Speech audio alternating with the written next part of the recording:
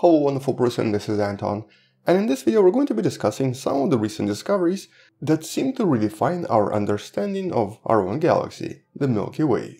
Discoveries usually using new simulations or new telescopes that recently helped us realize the Milky Way galaxy is maybe just a little bit different from what we originally thought. Or possibly even very different, as you'll learn from some of the recent studies.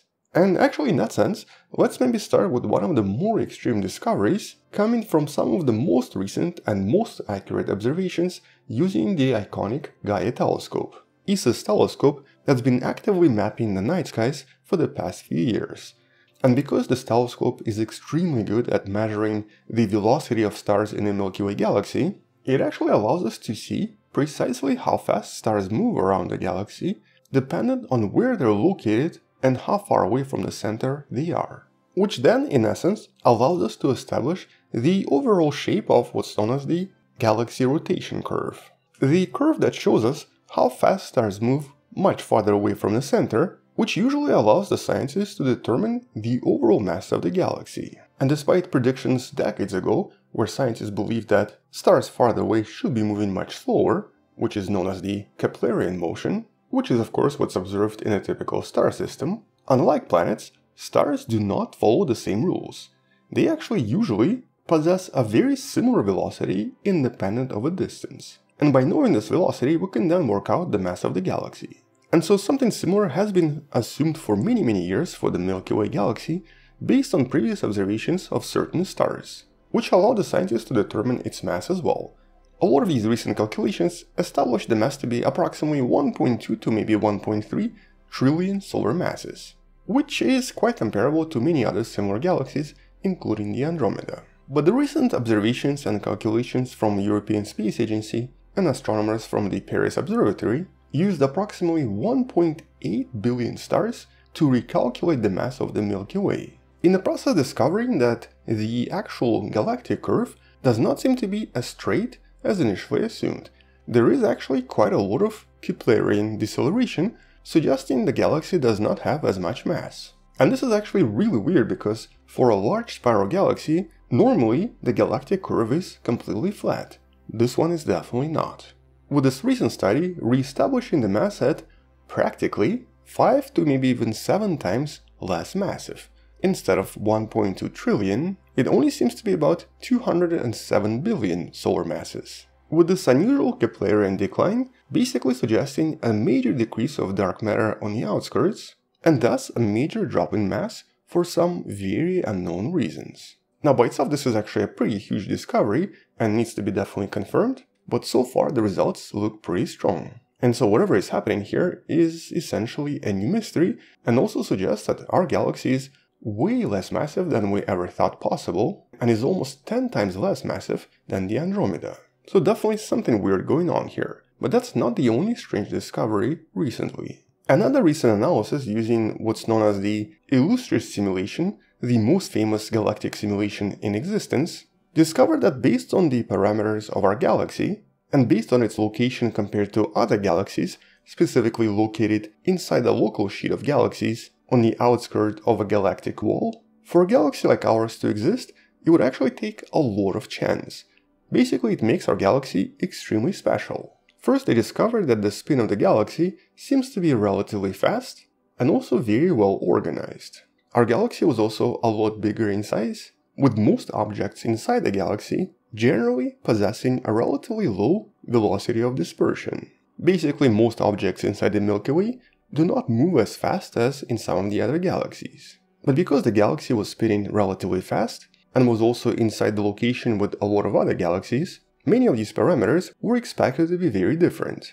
And so in the simulation, they only actually found one such galaxy within several 100 million light years produced by the simulation. Although one thing to correct here is, if we do consider the results from the previous study, they also assume that the galaxy was much more massive. If it is less massive, then it actually does become a little bit more common. Either way, the results from the study suggest that, according to simulations, galaxies like the Milky Way should actually be just a little bit different. They should be maybe a little bit more hectic, potentially have a little bit less rotation speed, and obviously be less massive. So that the less massive part seems to work out for now. other parts not so much. Maybe it's a special galaxy after all. But a lot of these anomalous observations might also be explained by the overall shape of the galaxy. We are looking from the inside, so we actually do not see the entire shape, but because of Gaia we're able to work out the shape with time by observing individual stars. And most of the studies now more or less confirm that the galaxy, first of all, is not flat, and second of all, even has these unusual flares that you see right here, that basically make stars extend kind of like little feathers from the end of the disk. And so quite a lot of recent studies establish that this is actually very likely because of the unusual shape of the galactic halo where the galaxy is located. All galaxies contain a large halo of stars, gas, and the invisible dark matter extending up to several million light years away from the center of the galaxy. And for the Milky Way, the original assumption was that maybe it was something like this. You can actually see the partners Large and Small Magellanic Cloud inside this halo as well. But turns out that, well, things here just look a little bit too perfect. The halo is too spherical, the galaxy is way too flat. But the reality of the halo shape seems to be a little bit more different. It actually seems to be almost egg-shaped and seems to be skewed by about 20 degrees. And so because the dark matter halo is skewed so much, it seems to have shifted the shape of the galaxy as well. And so based on various simulations, the researchers established that maybe about 7 billion years ago, there was some kind of a galactic collision that very likely shifted the position and the shape of the halo. And as soon as that happened, the actual galactic shape started to shift dramatically as well. It very likely tilted the galaxy by about 25 degrees almost right away, within just a few million years. But because there is so much mass in here, it took about 5 billion years for the tilt to decrease from 25 degrees to 20 degrees as it is today, which then realigned the galaxy just a little bit, but not by much. And so in essence we have a galactic collision to blame for all of this. We don't really know what galaxy and when exactly this happened, but it's very likely the reason why the halo is so shifted, why all of this is still tilted even today, and why the Milky Way appears to be so warped and possesses so much chaotic activity, especially at the edges of the galaxy. Which is of course a pretty good explanation, and might even provide explanations for some of the previously mentioned mysteries, but at the moment it's obviously unclear if any of this is connected just yet. These are, at least for now, separate observations. And one of the last exciting discoveries coming from the Gaia telescope involves the chemical analysis of various structures in the Milky Way, at least relatively close to us. Basically here we're talking about the new concept known as chemical cartography. And well, this is what it sort of looks like. The sun is somewhere right there, and you get to see red and blue spots indicating either high or low metallicity.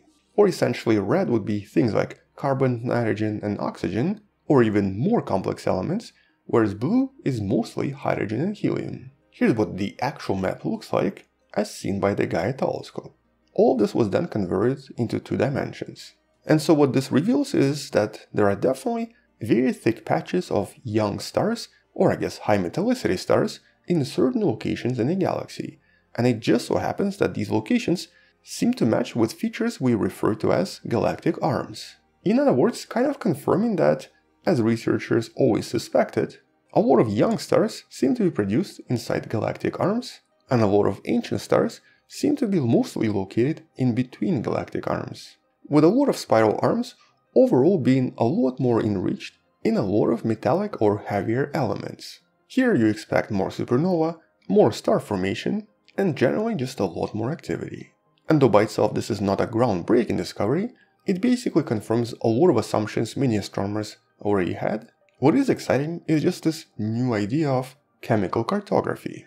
The ability to actually trace the entire galaxy, not just in the location of stars, but also in where exactly different elements are as well. Which by itself opens new doorways for a lot of new science. And so yeah, quite a lot of exciting discoveries, a lot of super exciting and unusual explanations, and at least a couple of new facts we currently cannot explain. Like for example, what exactly happened to the mass of the galaxy? Why exactly does it appear to be so much less massive than we ever thought? And if this is actually confirmed, currently there is no explanation for what's going on. But we'll definitely come back and talk more about this once there are additional explanations to what's happening to the Milky Way. Check out previous discoveries in the description below.